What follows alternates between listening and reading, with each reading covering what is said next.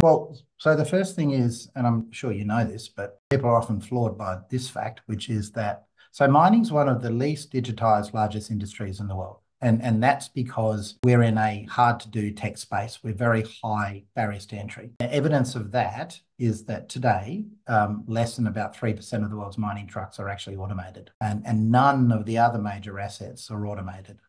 That's excluding tele remote in the underground, right? So what that's telling you is that technology is hard in mining and moves slowly, which means that the quality of data and measurement in mining is surprisingly low. A lot of people are starting to understand just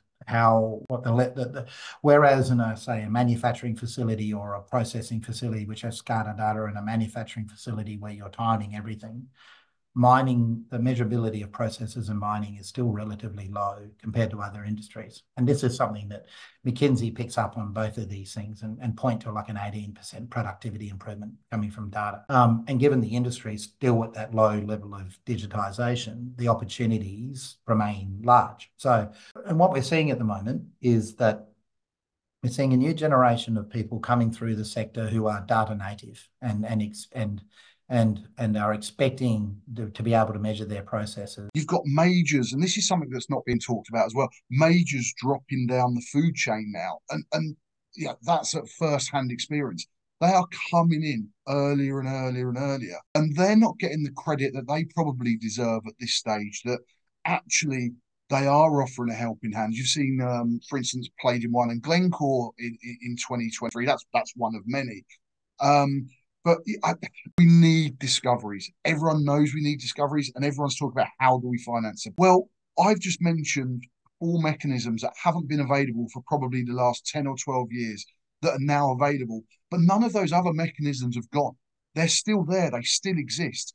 So what an amazing point in time for an industry to sit at, that it's seeing different mechanisms for funding available to it, yet you're seeing sentiment not picking up on that. And I do think that's possibly linked to how long and how deep the trough's been. But now, yeah, the sun's starting to shine, guys. And it genuinely is starting to shine. And we've got clear evidence it's starting to shine. And with the discoveries we need, yeah, personally, I'd love to see an industry adopt a phrase of like, not afraid to fail. Something along those lines, a bit corny, but we've got we've had a market that, as you've alluded to, has used any news as a liquidity event. So it doesn't matter what the business puts out, the share price comes down. I personally wasn't prepared to feed that. We're super confident on the assets that we've got within the business. That's why you've seen us not deal. We're not a deal orientated business. It's two aspect of that. The comment you made is very right. The differences between juniors and majors and the gap became bigger and bigger through the years, especially when there is a huge gap on investment. The companies, the juniors are forced to do work to raise capital rather than to do the right work that needs to be done to make a discovery. And that hasn't really supported and provided the right investment to bring forward new and potentially unlocking geological concept and exploration concept. The ultimate effect has been that the discovery rate, especially in copper, has dropped down quite significantly in the past 20 years, with not significant new discovery, new large mines, large discoveries happening. And also the scarcity of capital and a time where we need more resources that are harder to explore and in a more difficult jurisdiction has not allowed really the juniors to bring forward the exploration that needs to be brought forward. and mainly the system where the junior do exploration and then the major come in and buy in or provide the capital is really broken. What the Explore program it offered to fill this gap in twofold. The fold number one is to provide the capital to the juniors that they don't have now to go and raise a fund and do activity to raise fund. So now they are doing the activity they need to do exploration. We need to transform it ourselves. So we raise money with investors. We built our own capacity.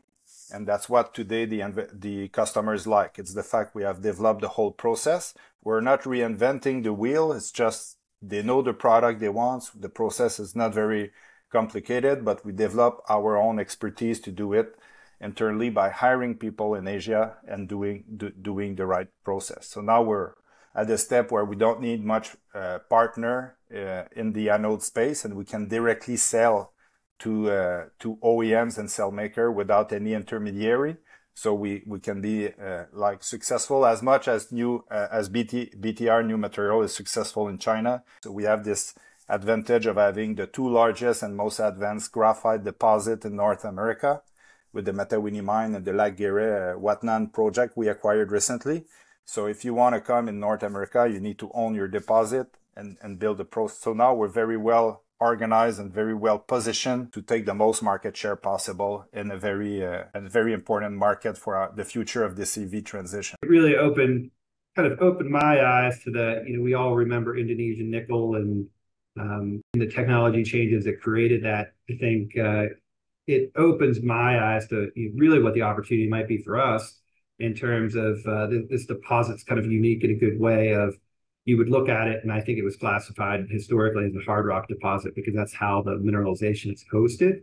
But I think it's more important how you leach it and how you process it. And similar to Indonesia in the sense of what the upside could be for us. I think that was my big takeaway from the trip of just trying to always be on the lookout for what's coming and not to discount things just from kind of a historical mindset of what might be possible. As I've grown into this industry, I mean, it certainly looks and appears as if rare earths can kind of be a bellwether for or indicator of what's going on with China macro. You could kind of see rare earth prices are off 50% year on year. I think rare earth equities have been off about 45%. The last few weeks, we've seen neodymium prices kick back up above $50 a kilo, where they had fallen down below $48, $46 a kilo. So starting to see a little bit of recovery. I'd say it's not too dissimilar from lithium, cobalt, copper, nickel, where you're starting to see a little bit of recovery in copper these past few weeks, and it's undoubtedly linked to macroeconomic factors and starting to see some signs of encouragement. So again, a level of governmental involvement in the sector that we hadn't traditionally seen. Another really interesting player is OEMs. So the idea that you would have automotive players coming and directly investing in mining is really extraordinary.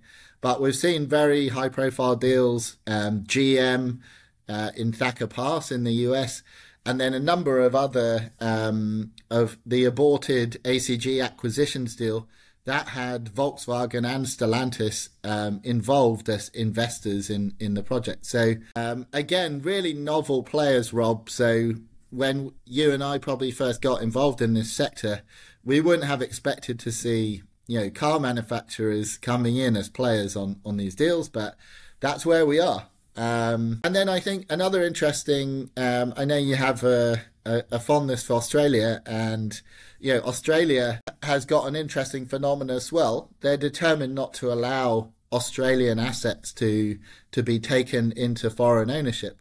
And so we've seen some really interesting deals with local champions like Hancock Prospecting emerging to invest in key Aussie assets. I would say a lot of these are not necessarily consequences. They're trade-offs that we would have to be willing to do to get to that net zero by 2050.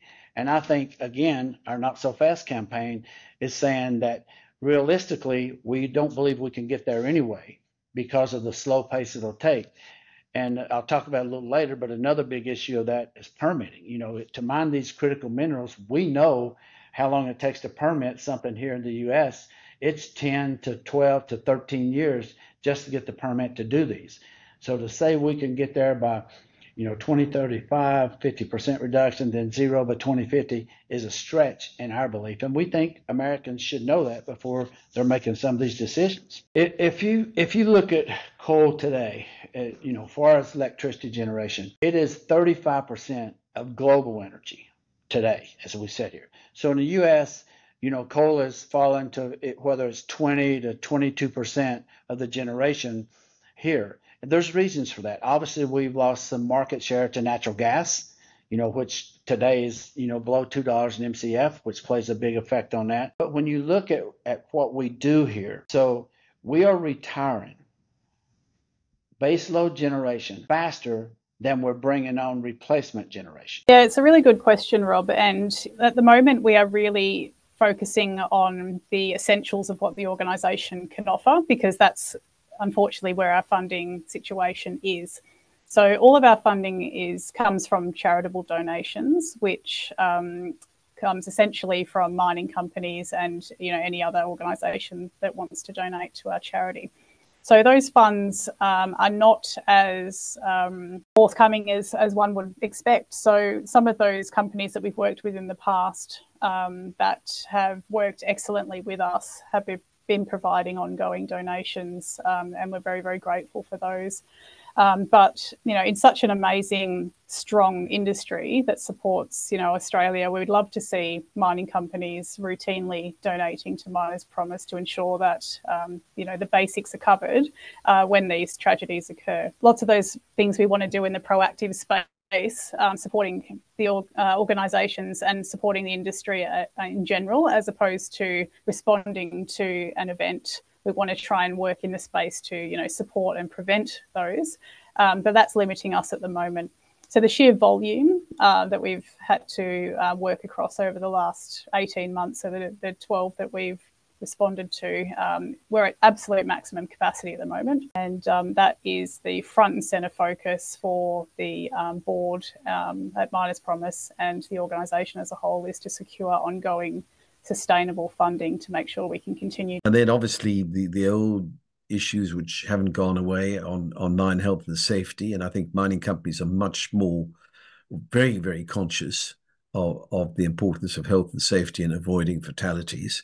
So I think there is, there's been, obviously black letter law is still very important for mining, but you have all these other issues which are now coming into the equation, and then clearly all the pressure around net zero is creating its own issues for the industry. So I think that one's really seen a real sea change in mineral regulation in the last 20 years, and some countries are much better at doing it than others. But what one's seeing, interestingly, in Africa is, and obviously the World Bank gets involved in some of this work as well, which is commendable, I think, is that when one country develops a new mineral regime, other countries in the region will often follow a particular lead. So that's another thing that one sees.